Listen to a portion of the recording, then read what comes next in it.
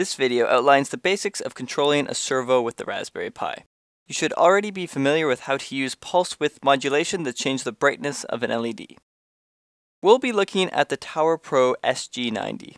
Exact specifications are hard to come by, so the following numbers may vary. The servo works off of 4.8 volts, though it will still work perfectly fine off of 5 volts. It takes about 1/10 of a second for the servo to move 60 degrees.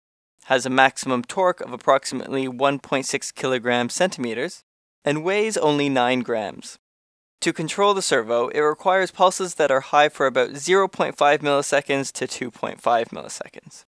Note that there are 3 wires that lead into the servo, which in this case are for signal, positive, and negative.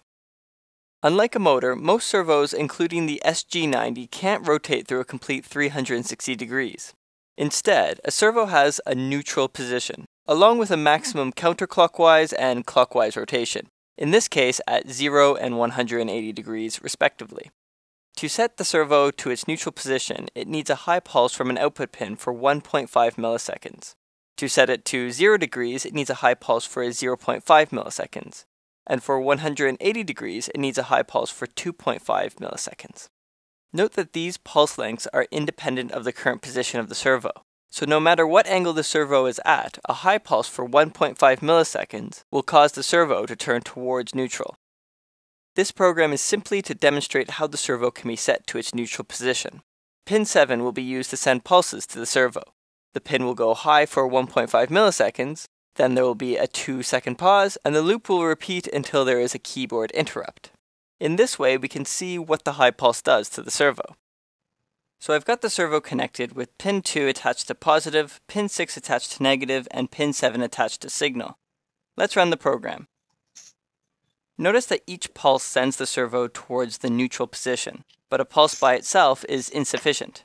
It doesn't matter where the servo arm begins, it always tends towards neutral during the pulse. So clearly we need to have pulses much more frequently than 1 every 2 seconds. An obvious solution is to use pulse width modulation where we get a pulse which regularly repeats.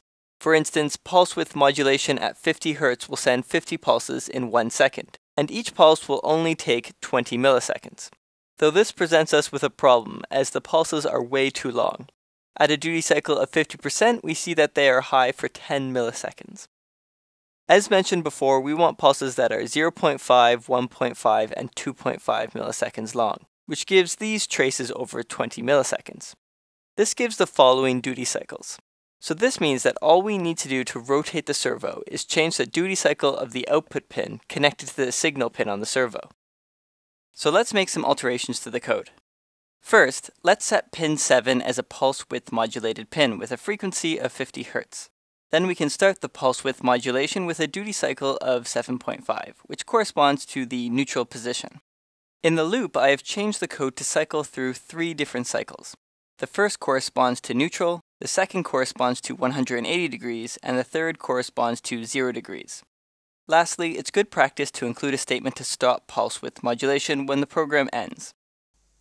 Running the program, we see the servo is rotating as expected, but there's something to be careful about. As we are applying pulse width modulation through software, we can run into timing issues. For instance, let's see what happens if we leave the duty cycle at 7.5 milliseconds and only have a print command in the loop. The servo stays close to neutral, but it's going a little crazy. This is important to note if you want a high degree of precision. If you need that, you'll need to use a hardware implementation of pulse width modulation. If you're not worried about precision, then the software implementation should work well enough for servo control.